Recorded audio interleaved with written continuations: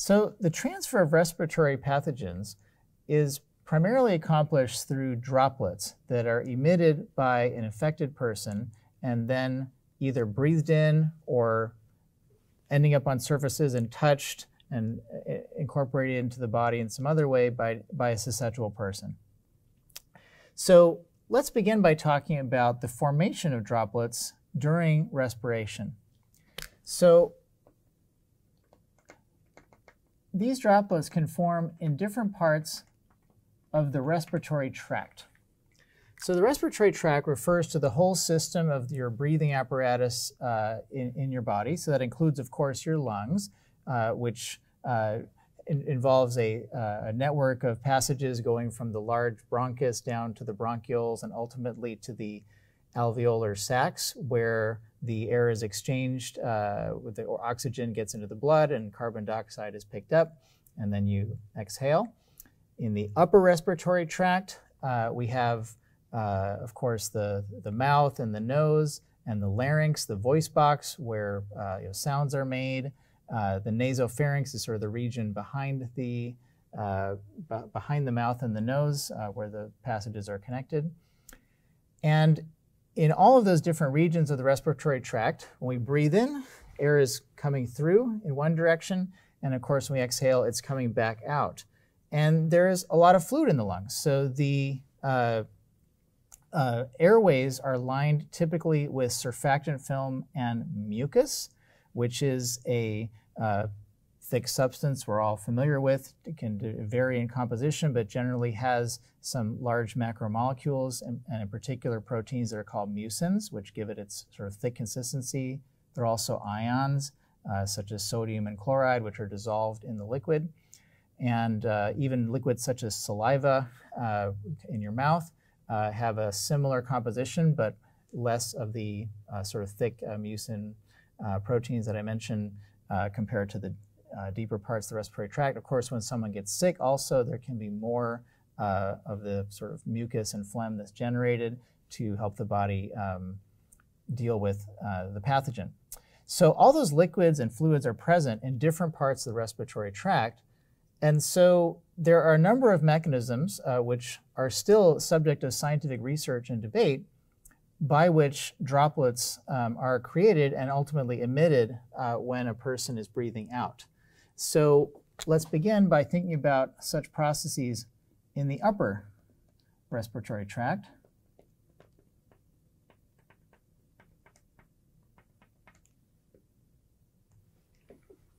So in the upper respiratory tract, we can imagine, first of all, that the passages have a little bit larger spacing. So for example, your mouth might be open by centimeters or millimeters.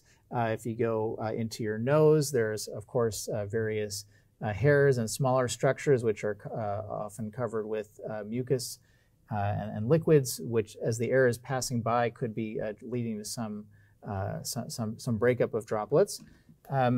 And then, of course, also in the voice box and other areas of the upper respiratory tract. So the main mechanism here for generating droplets would be the breakup of viscoelastic filaments in a fluid flow. So another word for breakup is fragmentation of viscoelastic filaments. And by that I mean that the mucus especially is a fluid, so it has a viscosity, a resistance to shear flow, but it also can have some elasticity. If you pull on it, it can pull back a little bit because there are these macromolecules present. So in general, we have a somewhat complicated rheology of that liquid or that fluid. And a filament refers to the fact that those droplets can be stretched out, and as the air is then blowing past those filaments, it can start to break up. So this is our basic mechanism, and this is mainly going to be happening while a person is exhaling, at least in terms of emissions. It's also possible when you inhale, there'll be some of those droplets created. They go into your lungs or get deposited on the surfaces and then manage to somehow come back out again. But certainly during exhaling, you would imagine more, or you could you could see actually that more droplets are created. So if we think of some examples of that, we might have, for example, when I'm speaking or breathing and my mouth is a little bit open, if I imagine drawing, kind of, let's say a person's, lips and mouth might look something like this. So I'm kind of exaggerating here, but of course there's saliva present, and there may be little filaments that form. Of course we can see this. And then as we're inhaling, and especially as we're exhaling, then these filaments will kind of bend, and they can break, and some of them will be emitted. And in fact, these have been recently visualized in great detail. Anyway, so that's one mechanism. So it's these filaments of saliva in this case could be forming around. I'll just mention this picture might be, for example, the mouth. We could also look at the act of speaking. We will discuss in detail later in this course that the emissions of infectious droplets is very strongly correlated with vocalization. If you're speaking, there's many more emissions than when you're just simply breathing. And when you're speaking in a louder volume or when you're singing, that rate of emission goes up very significantly.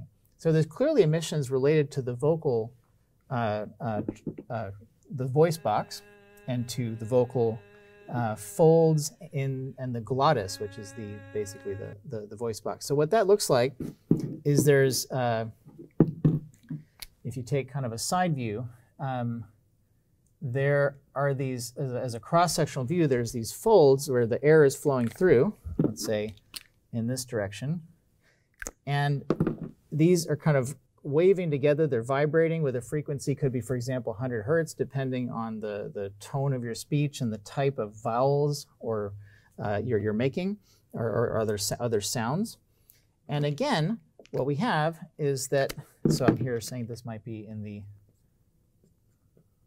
glottis, this could be the vocal folds, and this is basically the voice box, okay, is more colloquial term. And as the air is flowing through there, this part is vibrating, so there's some kind of like, maybe motion. I'll just kind of indicate like this, just that this is kind of shaking and vibrating and coming together.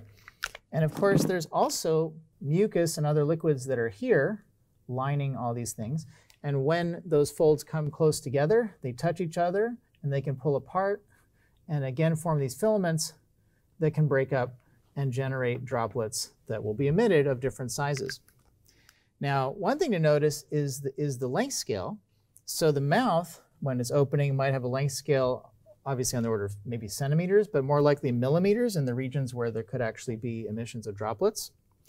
If we look at the vocal cords, that scale is also going to be millimeters, but when the vocal cords really come together and pull apart, we might be looking at scales that are much smaller than that. So some of these filaments that are breaking up could be significantly smaller. And so vocalization may lead to droplets that are quite a bit smaller. In fact, in the case of the mouth, as I just mentioned, the sort of length scale might be of order millimeters for the filaments that are breaking up. And the size of the droplets might be on the order of 10 to 100 microns, or even bigger actually. In fact, it can even go up to, well, maybe not quite millimeters, but in the case of, let's say, when you're coughing or spitting, certainly you are spitting out millimeters, but it could be even, maybe I'll put even here 1 millimeter as sort of a kind of upper bound on the types of droplets that you could be emitting.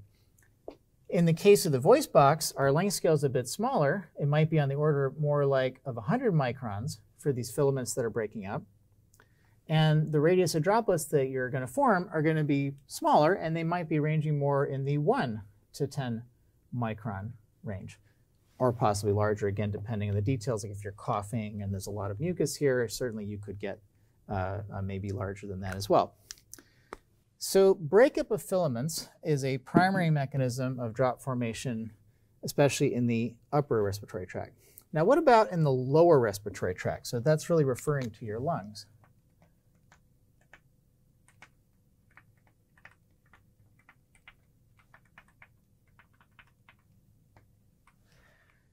So in the lower respiratory tract, there is significant evidence and also at least qualitative theories and to some extent quantitative theories showing that the main mechanism is not so much the breakup of filaments in a flow, but rather the bursting of films of mucus, but in much smaller domains, where it's not so much that the fluid is whipping by and breaking apart the droplets, but it's simply breaking up due to surface tension. Just that, it's this instability, kind of like in a dripping faucet or a stream of liquid. When you start to stretch it out and let surface tension act, it kind of squeezes down, eventually wants to make droplets. So that's kind of the rupture of a film under surface tension is more likely to be the mechanism.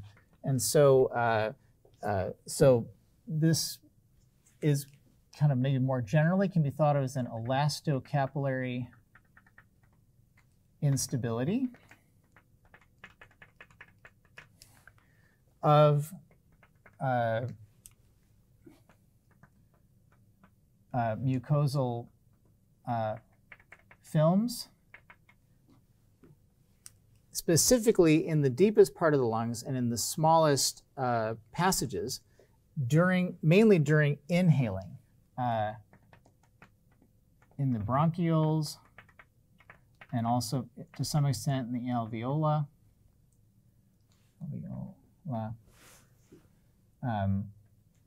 During inhaling, that's when the breakup is happening. And then any droplets that are creating, some may deposit on the walls of the respiratory tract, but some fraction of them will be swept back out again. So let me explain this a little bit more detail. I should also mention this mechanism is also referred to as the bronchial film burst hypothesis. And I say it's a hypothesis because despite the fact that there's been a lot of study of the droplets that are produced by different forms of respiration and some theoretical modeling, it's difficult to actually observe this process occurring, in the body, and so it's still, it's a hypothesis that people are still, studying. So what we're thinking of here is if we zoom in to a bronchiole, which is, a passage that, looks maybe something like this. It's like basically it's a flexible tube, and the smallest ones of these now are getting down to the scale of 100 microns or so. So we'll just kind of pick like a typical length scale here. If let's say for the radius might be 100 microns or less. And these, of course, are lined with mucus as well. And in some places, there's a bridge. So it's kind of like there's almost like, bubbles of air. So, with sort of little bridges of mucus. In fact, you may actually have even some places where the passage after exhaling is completely collapsed, and so maybe some parts of it are touching, others are not touching, but there's kind of these little bridges of liquid or films, or bronchial films they're kind of extending, across at least part or even all of those channels. Now, imagine we start in this situation. And we start inhaling. And let's just say this is the direction of inhaling. Let's imagine that the alveola, which is kind of on the end of this tube. And let's see what happens if we start inhaling. So for inhaling, then the air is flowing in. And so the first thing that happens is that these bubbles are going to start essentially, this film is essentially going to be pushed. As that liquid is being pushed, we have some flows occurring. There's some recirculation flows in there. Also, there's interaction with the elastic or stretchy walls, which are soft, of the bronchiole, and so it can expand. So if you go like to the next step, you may find as you continue inhaling that now this tube has expanded a bit. So it might look more like this. And then, this to some extent, this film would start to get stretched.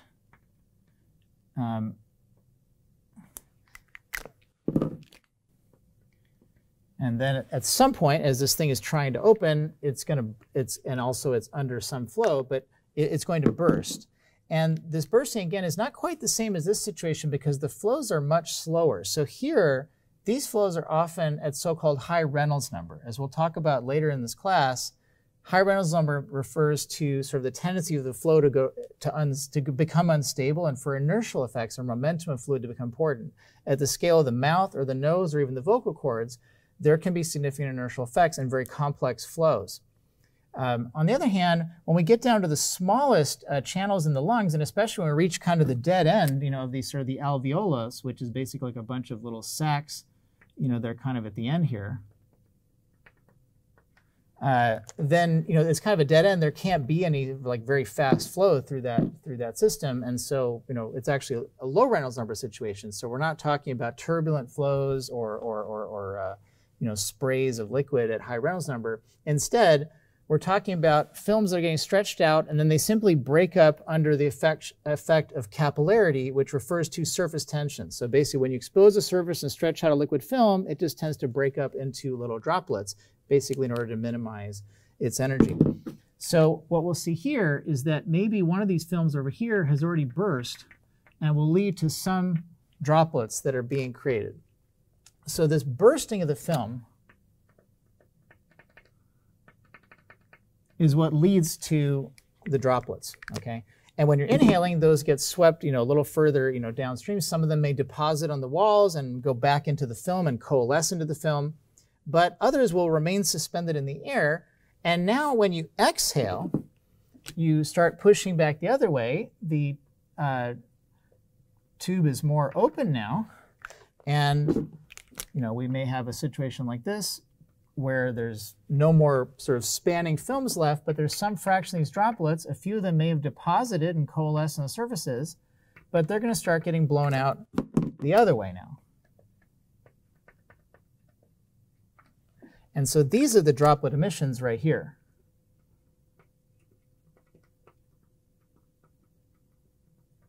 I'll just say it'll eventually lead to that. So some fraction of these will make it all the way out. Of course, those droplets can deposit anywhere in the respiratory tract. In fact, some of them, if you're breathing through your nose, may end up getting caught in your nose, actually. And so there's an exchange of fluids between the different parts of the respiratory tract. But some fraction of those droplets will get out.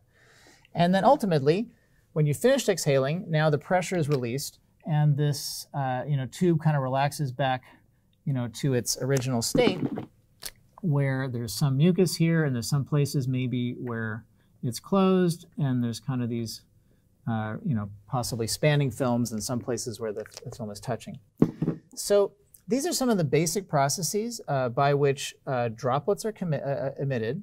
As you can see by the range of different processes that are possible in the human physiology that we've just described, we can see there's a range of droplet sizes that will depend on the respiratory activity. Are you breathing lightly because you're sleeping? Are you breathing heavily at high speeds because you're exercising? Are you vocalizing and generating droplets in a different way in the larynx? All those activities play a role, and also there are variations between individuals. And finally, if a person is sick, and all these fluids I've sketched here as mucus contain pathogens, such as virus or bacteria, then, of course, the degree of infection, the viral load, or the total amount of pathogen, the total amount of bacteria, plays a role as well in sort of how infectious the emissions are from breathing. But these are some of the basic principles. And now we'll move on to ask, what happens to those droplets after they leave the mouth of the infected person?